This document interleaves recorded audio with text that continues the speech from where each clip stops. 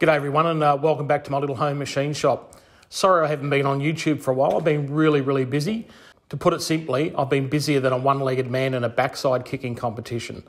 But anyway, the new job's got me running ragged and little shop time, unfortunately. And I'm back into CNC land pretty heavily at the moment. So the manual machining's sort of taken a bit of a back foot while I get this advanced manufacturing centre set up. So today I thought, being new month of October, I'd like to give you a little bit of an update of what I've been up to in the shop, where we're at. So good news, I've finally got some new tools into the shop today. So I've bought myself a Daintree live centre. These are Australian-made live centre, and I got that through Artie at Live Tools. No, it's not a sponsored video. I paid for the tooling, full disclosure. I also treated myself with some new tools and bought myself a little Evermore, little 0.5 to 13 millimetre drill chuck. So roughly it goes all the way up to 1/2 inch and Morse tapered 3. And I believe it's a Taiwanese made product where the Daintree tool is Australian made. But look, this Taiwanese product, I'll tell you what, it's you've got to look pretty hard to fold it. It's pretty cool. Comes with a spinner as well, and I also got that through Artie as well. So that was my latest purchase to the channel. So a little treat. You may remember also, I would have been a couple of months ago now, I interviewed Tim Rosenthal from Rosenthal Products with his Rose Indexer. I bought 2 from him and they turned up as well. So these are absolutely fantastic. They're made out of steel. There's very little machining marks. It's actually faultless. It's a beautiful piece of kit. So I can't wait to put those to use. And being steel, their suckers have got a bit of weight to them. Let me tell you, what I like about this one, it has the degree around the front of it. So I might have a little job for that today anyway, when I continue with this video. I got some shop stickers as well. Diego from Astroworx popped into the new training centre where I worked, and Diego's not much on YouTube, I believe, but he's more so on Facebook and Instagram. And Diego runs a little company here in Melbourne, Australia called Astroworx. They make some high-end telescopes, some really cool, funky stuff. And he's running, I think he's got 3 to 5 CNC machines, from routers to CNC mills to CNC lathes, and he's making a really nice product. So I'll flash up Diego there as well. I had a letter come in all the way from the UK, from the United Kingdom, and that's from Olly over at Olly's workshop. Olly sent me some stickers. Thank you, Olly. Much appreciated, buddy. I'll get them up on the board as well. Your stickers are in the mail, Olly. I believe the postal service is very slow at the moment. Now, buddy, you wouldn't believe it. I won't blame the wife, but I forgot to check the mailbox and left it in there overnight, and the snails got to it. So I need to throw some snail bait into the letterbox. And it's chewed off the end of your letter, mate. I apologise. So Olly writes, "Hi, Aaron. I only recently discovered your channel, so I've not been, and it's been eaten away. I've not been watched all your videos yet, but I'm keen with what I've seen. And I really enjoy it. Keep up the good work, Olly." Thanks, Olly. I was trying to decipher that from that edge broken, mate. I'm an idiot for leaving that in the mail. I do apologise. But look, thanks for the stickers, buddy. I'll get them up on the wall soon. I also received a little present in the mail. This was unexpected, from a gentleman called Shane Edwards. Shane is one of my viewers to the channel. Shane's been generous before. He sent me you may have seen I put it on a community post. He sent me a brand new finishing tool, Mitsubishi finishing tool, which is awesome. That's going to look good in the Dorian. I've just got to buy another tool holder for it, or make one. And anyway, today Shane sent me some drill chucks, buddy, and I appreciate that. I've actually got the exact same one that came with the old Colchester. So a little Morse tapered 2 drill chuck, a little tiny Jacobs chuck here. It is branded Jacobs, by the way. What's this one? Oh, I can't read that one, sorry. He sent me another big Morse tapered 3 chuck as well. Made in England. A number 34, 1 to 13. So thank you, mate. Very nice chuck. Still operates nicely. And he sent me this one here, which I've never seen one before, Shane. It looks like a very early collet chuck of some description. It's sexy, that's for sure. It's got this collet and it's got this straight shank. I wouldn't mind betting this is off a, what do they call them? A turret lathe, a manual turret lathe back in the day with that straight shank tooling like the Alfred Herbert threading heads have, mate. So thank you for that, buddy. I really appreciate it. All right, so what am I up to today? So what I'm up to today, I have been working the shop.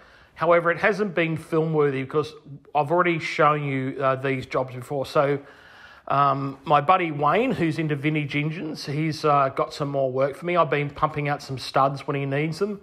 And of course I've filmed it before. I wasn't going to film it again and flood the channel with making studs, all right? So, however, this one might be a little bit more challenging. So this is a T-bolt out of a vintage engine. I believe it's an oil engine. I can't remember the make or model. I'll flash it up on the screen here if I can remember it. And this rusted to the buggery. We've taken... So Wayne came down here, we sat down, we did a bit of a rough sketch and worked out some dimensions. It's another 1/2-inch BSW 12 TPI thread. So yeah, that should make for some good viewing today. So how about I kick this workshop into gear and I'll bring you over to the lathe and we'll start doing some machining. All right, and I'll touch base with you at the end of the video.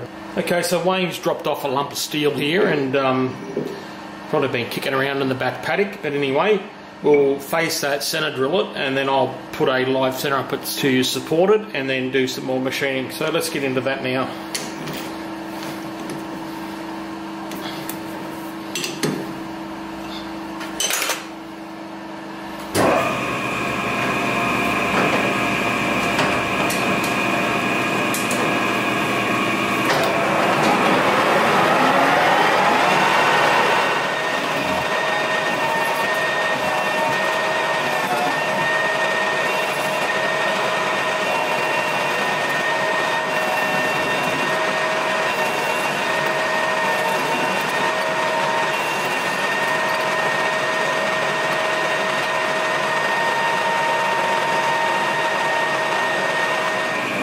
Now that took quite a few number of facing cuts to clean up. So yeah, it's the old chunk of steel, but seems to be machining all right. Not sure what it is, but the old carbide kit makes short work of it. Okay, let's centre drill that now.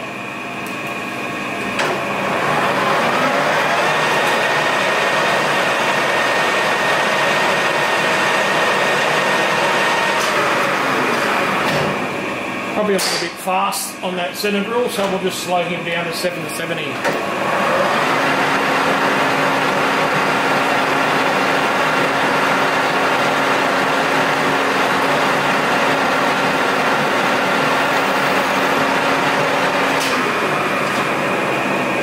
Now I'll just check my new live centre to make sure that I can support that. I think I can. I'm not sure how well you can see here, but you can see with the new live centre from Daintree, I can actually get the tool right in there close to the job. Right? Now I'll move this camera for you so you can see. Now how groovy is that? Okay, so now I haven't got the centre in the road, I can get right in here. And these were designed, I believe, for use in CNC lathes. Alright, but it's going to serve me very well here today. Right, let's get cracking. It needs to be 5 inches long. And like I said, I think this is 1/2-inch BSW thread I need to put on here as well. Alright, let's get cracking.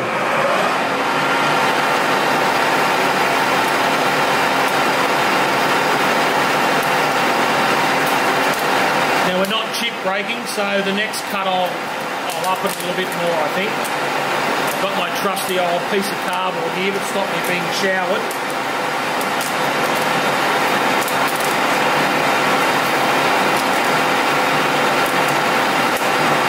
Of course, one hand on the auto feed.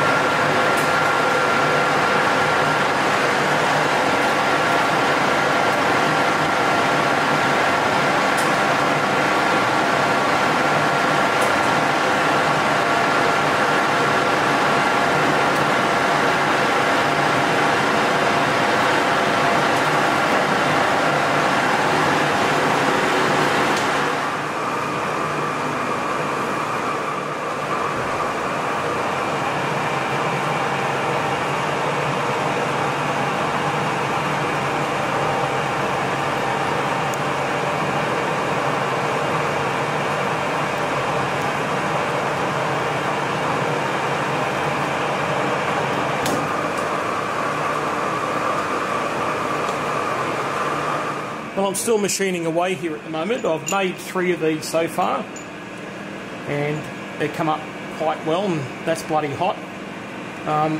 Unfortunately, like all men, we've run out of length, and the stock Wayne gave me just wasn't long enough to do the last one.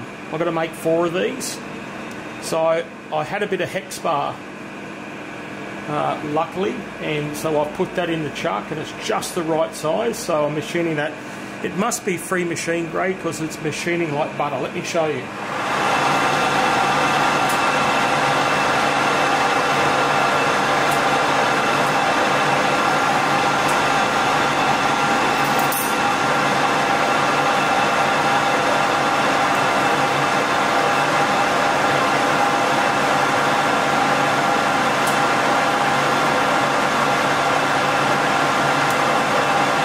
An 1/8 thou, approximately 2mm cut on the diameter, and it's just peeling off like butter, like watching popcorn pop.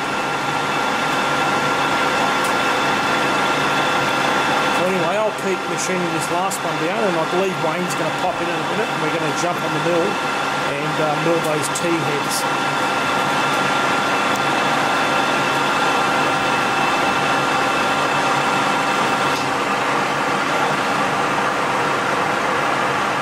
So here's the bolt. This is what they look like. I've put this in a little collet block, a little square one, ER32. I've got a 12 to 13mm ER collet in there. Now, to keep them lined up, I slide the job in and I register it against an Allen key, and then just nip it up here. Take the Allen key out and just tighten up the collet block now. Make sure the bias is tight. Now I've got my DRO set, so I worked out what the diameter was and halved it and then typed that into the DRO. I've got my quill locked. We'll start him up. And I'm just going to be taking light cuts here, probably 1mm depth of cut each pass.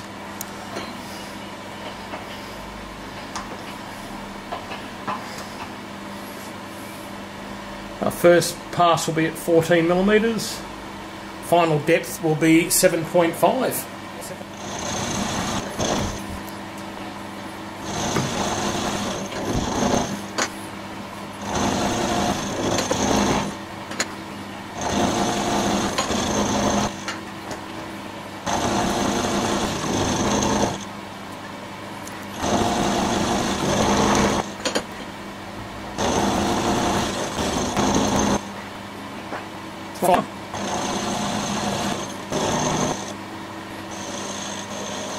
Righto, I'll flip this over now.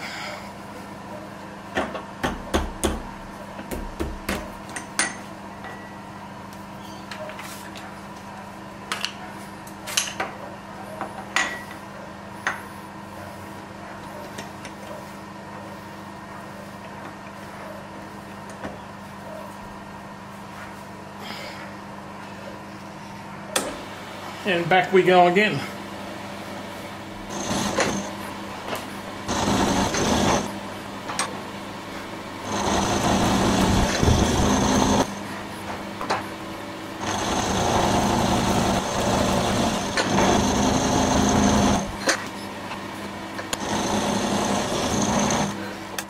Okay, I'll finish that one. I can take him out now.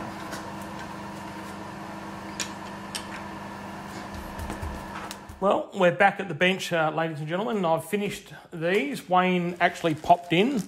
He didn't want to go on camera, and he took one of these home to check it, just to test it. I'm quite happy with it. They came out well. I was shooting for 15 here, 15mm. They're a little bit over and above. That one's a bit undersized. So that one's on the money, 15. I was trying to hit 30 there on the OD. Like I said, these aren't critical. These are going into a vintage engine, into the block, and apparently they go in a slot, and then they pull the barrel down. Apparently, I believe it's an oil engine. Wayne was telling me. Once again, thank you to all those people that sent me stuff in, especially Shane with all your gifts, mate. I did pass on that little drill chuck, mate. I hope you're okay with that. I actually gave it to my buddy Wayne, who's got a little lathe, the Morse Taper 2, because as you know, I just bought that brand new drill chuck. So you did say pass them on to a good home if I found one. I also forgot to say that Shane gave me this button die holder too, mate, so I appreciate that. Thank you. Yes, don't forget to check out Olly's channel. Go and have a look at Astroworx. And go and check out Rosenthal products. Okay, check out the Rose Indexer.